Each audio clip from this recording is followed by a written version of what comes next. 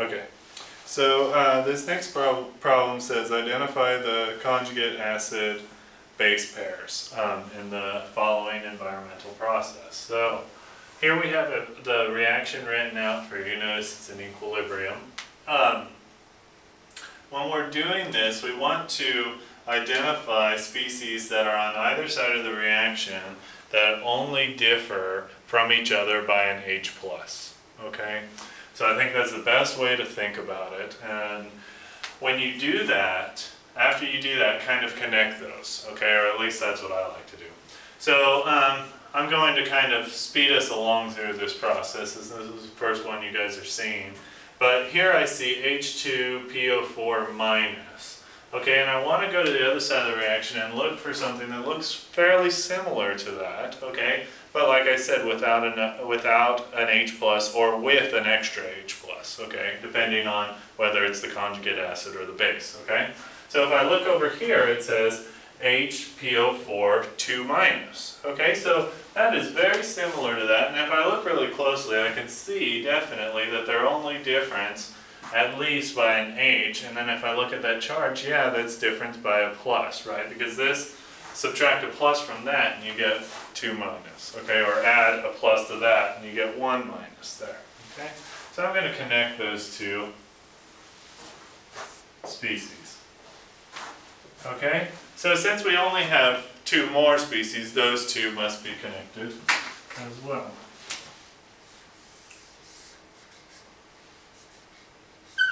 So typically what we do is,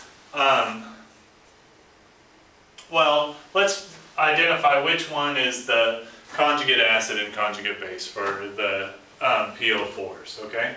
So here we have H2PO4, and here we have H2PO4 minus, and here we have HPO4 2 minus. So which one would be the acid component of this? The H2.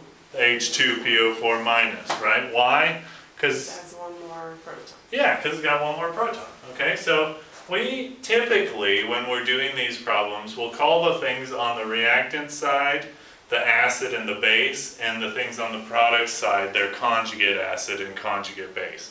So since this one is the acid and it's on the reactant side, we'll say this is the acid. Okay, and this is its conjugate base. Do you understand where I'm going with that?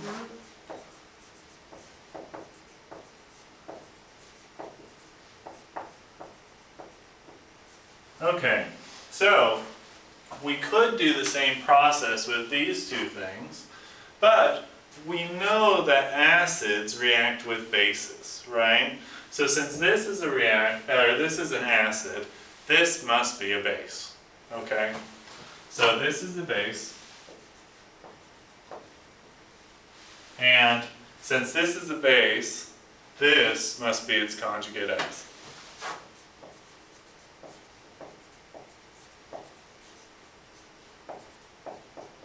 And just to check yourself, because it's good to not just go by these rules, and it's good to check yourself, right? So just to check yourself, you want to look and see, well, is this really the acid and this the base? Well, if I look at this, I have HCO3 minus, and here I have CO3 2 minus, okay, or the bicarb relative to the carbonate ion.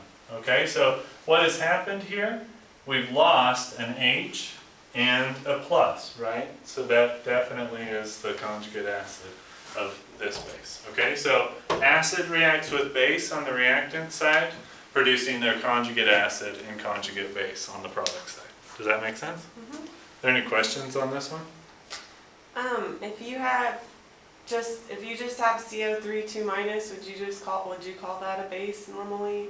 Or? Yeah, so that's definitely, so that's the carbonate ion. So in fact, a lot of times in the lab, you'll see this as in your acid spill kit as sodium carbonate will be that white granular material that you've seen me throw on some more concentrated acid spill that bubbles up, you know. So in fact, when you do that, it releases carbon dioxide. That's not this reaction here. And then the bicarbonate you would call an acid. If you just saw that by itself? Well, it's also, honestly, it's also basic. In fact, it's a conjugate, but it's the conjugate acid of this base, but it's a conjugate base of another thing, which is carbonic acid, which would be this plus H plus, right? So if you want to think about that, well, what would be the conjugate? H2CO3? Yeah, it'd be H2CO3. That's carbonic acid. Okay, you remove one of the protons, okay? So this is acidic, right? Remove one of the protons, you get the bicarbonate ion, okay? Which is basic relative to this, but not as basic as this thing. But it is the conjugate acid of this, because why? Because there's two ionizable protons on this, okay? Would that be a strong acid or a weak acid from our O's to H's rule? Weak. Weak, right? Why? Because we said it had to have two or more oxygens, right? And this one only has one or more. So this is a weak acid. Anyways.